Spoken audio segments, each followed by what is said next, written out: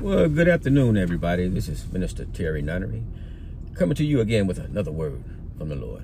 This time the Lord wants me to minister on about who he is, because there's too many people out there with the wrong conception about who God is. You know, they believe in God, but they really don't know who he is. So this afternoon, I'm going to try my best to explain to you who our God is that we serve. You know, there was a time when God was all alone, you know. He was the only life form that existed, you know. I used to think that God would have been cool with that, you know, because, you know, at that time, he didn't have to, there was no sin problem. He didn't have to be concerned about anybody praying to him, asking him something, begging him for something. Didn't have to worry about all the problems that sin caused. He was alone by himself. But then when I recognized really who God is, you see, God is love. You see, love cares, love shares, and love is concerned about others. This is why God knew that it would be selfish for him to stay alone by himself and keep all of that goodness to himself. So that's why he started creating other life forms so that he wouldn't be the only life form that existed. He started sharing his goodness, and thank God that he did, because if he didn't, we wouldn't be here today.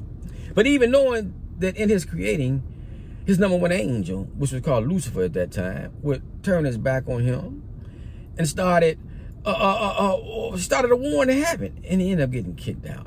And even his creation on the earth would dishonor him, disrespect him, and they would crucify him on the cross. He bled, died, but he rose on the third day with all power. But knowing all of this pain and suffering that his creation would suffer, he himself would suffer, but he still decided to create. See, that's a God of love. That's amazing love. That's what you call agape love, unconditional love. Who wouldn't want to serve a God like that, knowing that he would suffer as well in the creating process, but still did it out of love? That's amazing. But let's look at some scriptures this morning, just describing to us really who our God is. Let's look at, you know, like I said, you know, when any member of the Godhead does something, they all experience the same thing. The God Father, God the Son, and God the Holy Spirit experience the same thing, because it's one God just operating in a different part of the Godhead with a different assignment, but they all experience the same thing because it's one God. Okay, let's look at 1 Corinthians chapter 6, verse 14. I'm going to be reading all of these scriptures this morning from the New King James translation. It says, "And God both raised up the Lord and will also raise us up by his power." See, that's God taking credit for raising Jesus up from the dead. Every member of the Godhead takes credit for raising Jesus up from the dead. Let's also look at John chapter 2, verse 19. It says, "Jesus answered and said to them, destroy this temple, and in 3 days I will raise it up." Now, see, that's God the Son, Jesus, taking credit for raising himself up from the dead. Now, let's look at 1 Peter chapter 3, verse 18. It says, "For Christ also suffered once for sins, the just for the unjust, that he might bring us to God, being put to death in the flesh, but made alive by the Spirit." See, now God the Holy Spirit taking credit for raising Jesus from the dead. You know, no contradiction.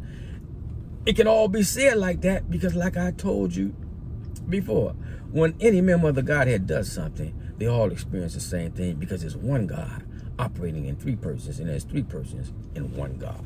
Let's also look at John chapter 14, verses 8 through 11. The word of God said, no, but before I do that, let's also, I'm gonna back up. Let's go to Acts. Let's go to Acts chapter 20, verse 28. It says, "Therefore take heed to yourselves and to all the flock among which the Holy Spirit has made you overseers, to shepherd the church of God, which he purchased with his own blood." You see, the word of God telling us that was God purchasing the church with his own blood. That was God that was bleeding up there on that cross, purchasing the church with his own blood. Acts 20:28 tells us that. You see, that's who was on that cross. Not just, that was God himself. Okay, now let's also look at John chapter 14, verses 8 through 11. It says, "Philip said to him, Lord, show us the Father, and it is sufficient for us.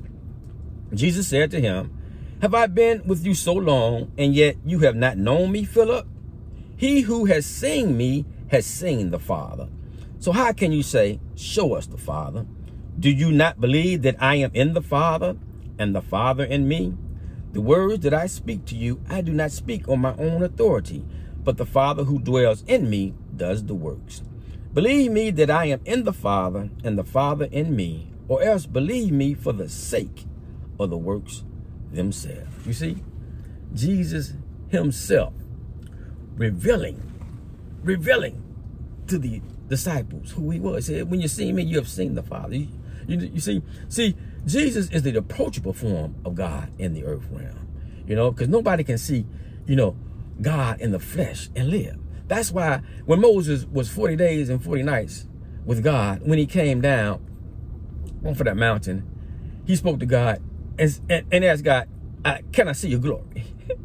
And then God told him, hey, nobody can see my face. But he was up there with God 40 days and 40 nights on the mountain. Who was he up there with? God the Son, the approachable form of God. He said, Moses, I can't let you see my face. But what I'm going to do, I'm going to put you in this rock. I'm going to cover you with my hand. Ooh, me. Cover you with my hand. Ooh, God is awesome. He can cover a man with his hand. He said, I'm going to put you in the rock, cover you with my hand. Then I'm going to pass by you, but you can see my backside. But my face, you cannot see. You see?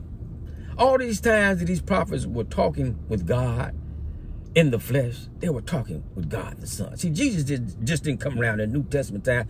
He's always been there. You know, see, God never had a beginning. He always was and he always will be. You know, they were talking with God the Son because he is the approachable form of God in the earth realm, God the Son. When Jacob wrestled with God, he was wrestling with God the Son, the approachable form with God in the earth realm. Because our Bible tells us the reason why you can't see God the Father in the flesh is because, you know, when you see God the Father in the flesh, you see, we're going to know him like we are known by him. You see, he's not ready for us to have that knowledge right here. And God the Father is full of glory. This sinful flesh cannot, it's not compatible with all that glory. It's too much sin in his flesh. It will die.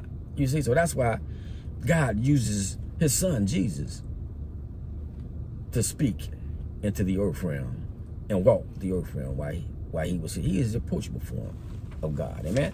Let's also look at 1 John chapter 5, verse 20. It says, and we know that the Son of God has come and has given us an understanding that we may know him who is true. And we are in him who is true, in his Son, Jesus Christ. This is the true God and eternal life. What more can I read to convince you who Jesus is? That's the scripture just telling us who he is, telling us that Jesus Christ, he is the true God and eternal life. Amen. But one more scripture before I end this video. Let's look at 1 John chapter 2, verses 22 through 23. It says, who is a liar but he who denies that Jesus is the Christ? He is Antichrist, who denies the Father and the Son. Whoever denies the Son does not have the Father either. He who acknowledges the Son has the Father also. So you see, you cannot have one without the other. You can't say that I believe in God and reject Jesus, his Son, as Lord and Savior. Because God will reject you. If you reject Jesus as Lord and Savior, God the Father will reject you. You cannot have one without the other. So if you are in that category of people that don't know Jesus as your Lord and Savior, he is the way, the truth, and the life. And nobody can come to the Father except through him. He gives you access not only to the Father, but to heaven itself. Amen. So if you would like to accept Jesus as your Lord and Savior, please repeat this simple prayer to me. Say, I believe in the Father, the Son, and the Holy Spirit. I believe that Jesus died on the cross for the forgiveness of my sins.